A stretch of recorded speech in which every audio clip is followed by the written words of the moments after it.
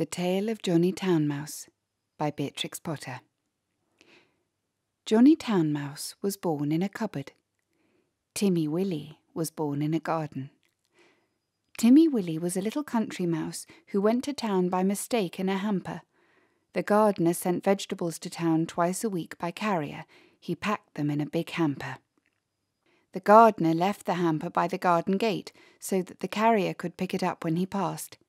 Timmy Willie crept in through a hole in the wickerwork, and after eating some peas, Timmy Willie fell fast asleep. He awoke in a fright while the hamper was being lifted into the carrier's cart. Then there was a jolting and a clattering of horses' feet. Other packages were thrown in. For miles and miles, jolt, jolt, jolt, and Timmy Willie trembled amongst the jumbled-up vegetables. At last, the cart stopped at a house where the hamper was taken out, carried in, and set down. The cook gave the carrier sixpence, the back door banged, and the cart rumbled away. But there was no quiet. There seemed to be hundreds of carts passing. Dogs barked, boys whistled in the street, the cook laughed, the parlour-maid ran up and down stairs, and a canary sang like a steam engine. Timmy Willie, who had lived all his life in a garden, was almost frightened to death. Presently, the cook opened the hamper and began to unpack the vegetables.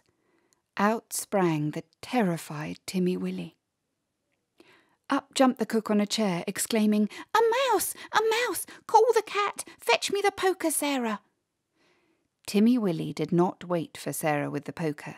He rushed along the skirting board till he came to a little hole, and in he popped. He dropped half a foot and crashed into the middle of a mouse dinner party, breaking 3 glasses.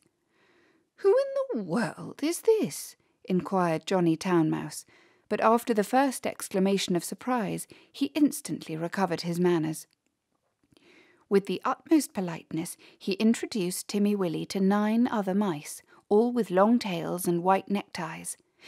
Timmy Willie's own tail was insignificant. Johnny Town Mouse and his friends noticed it, but they were too well bred to make personal remarks. Only one of them asked Timmy Willie if he had ever been in a trap. The dinner was of 8 courses, not much of anything, but truly elegant. All the dishes were unknown to Timmy Willie, who would have been a little afraid of tasting them, only he was very hungry and very anxious to behave with company manners. The continual noise upstairs made him so nervous that he dropped a plate. "Oh, never mind, they don't belong to us," said Johnny. "Why don't those youngsters come back with the dessert?" It should be explained that 2 young mice who were waiting on the others went skirmishing upstairs to the kitchen between courses. Several times they had come tumbling in, squeaking and laughing. Timmy Willie learnt with horror that they were being chased by the cat. His appetite failed. He felt faint. "Try some jelly," said Johnny Town Mouse. "No? Would you rather go to bed? I will show you a most comfortable sofa pillow."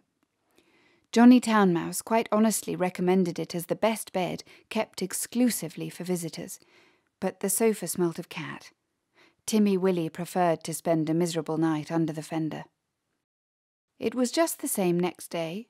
An excellent breakfast was provided for mice accustomed to eat bacon, but Timmy Willie had been reared on roots and salad. Johnny Town Mouse and his friends racketed about under the floors and came boldly out all over the house in the evening. One particularly loud crash had been caused by Sarah tumbling downstairs with the tea tray. There were crumbs and sugar and smears of jam to be collected, in spite of the cat. Timmy Willie longed to be at home in his peaceful nest in a sunny bank. The food disagreed with him. The noise prevented him from sleeping. In a few days he grew so thin that Johnny Town Mouse noticed it and questioned him. He listened to Timmy Willie's story and inquired about the garden. "It sounds rather a dull place. What do you do when it rains?" "When it rains, I sit in my little sandy burrow and shell corn and seeds from my autumn store.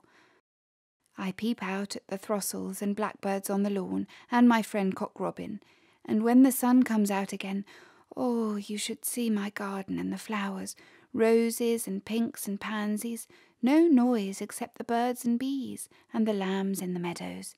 "Ugh, there goes that cat again," exclaimed Johnny Town Mouse. When they had taken refuge in the coal cellar, he resumed the conversation. "I confess I am a little disappointed. We have endeavoured to entertain you, Timothy William." "Oh, yes, yes, you have been most kind, but I do feel so ill," said Timmy Willie. "It may be that your teeth and digestion are unaccustomed to our food. Perhaps it might be wiser for you to return in the hamper." "Oh, oh!" cried Timmy Willie. "Why, of course, for the matter of that, we could have sent you back last week," said Johnny rather huffily. "Did you know that the hamper goes back empty on Saturdays?" So Timmy Willie said good-bye to his new friends and hid in the hamper with a crumb of cake and a withered cabbage leaf. And after much jolting, he was set down safely in his own garden. Sometimes, on Saturdays, he went to look at the hamper lying by the gate, but he knew better than to get in again, and nobody got out, though Johnny Town Mouse had half promised a visit. The winter passed. The sun came out again. Timmy Willie sat by his burrow, warming his little fur coat and sniffing the smell of violets and spring grass. He had nearly forgotten his visit to town, when up the sandy path, all spick and span, with a brown leather bag, came Johnny Town Mouse. Timmy Willie received him with open arms. "You have come at the best of all year. We will have herb pudding and sit in the sun." It is a little damp," said Johnny Town Mouse, who was carrying his tail under his arm out of the mud. "What is that fearful noise?" He started violently. "That," said Timmy Willie, "that is only a cow. I will beg a little milk. They are quite harmless, unless they happen to lie down upon you. How are all your friends?" Johnny's account was rather middling. He explained why he was paying his visit so early in the season. The family had gone to the seaside for Easter. The cook was doing spring cleaning, on board wages, with particular instructions to clear out the mice. There were 4 kittens, and the cat had killed the canary. "They say we did it, but I know better," said Johnny Town Mouse. "Oh, whatever is that fearful racket?" "Well, that is only the lawn-mower. I will fetch some of the grass clippings presently to make your bed. I'm sure you'd better settle in the country, Johnny." We shall see by Tuesday week. The hamper is stopped while they're at the seaside." "I am sure you will never want to live in town again," said Timmy Willie. But he did. He went back in the very next hamper of vegetables. He said it was too quiet. One place suits one person. Another place suits another person. For my part, I prefer to live in the country, like Timmy Willie. The end.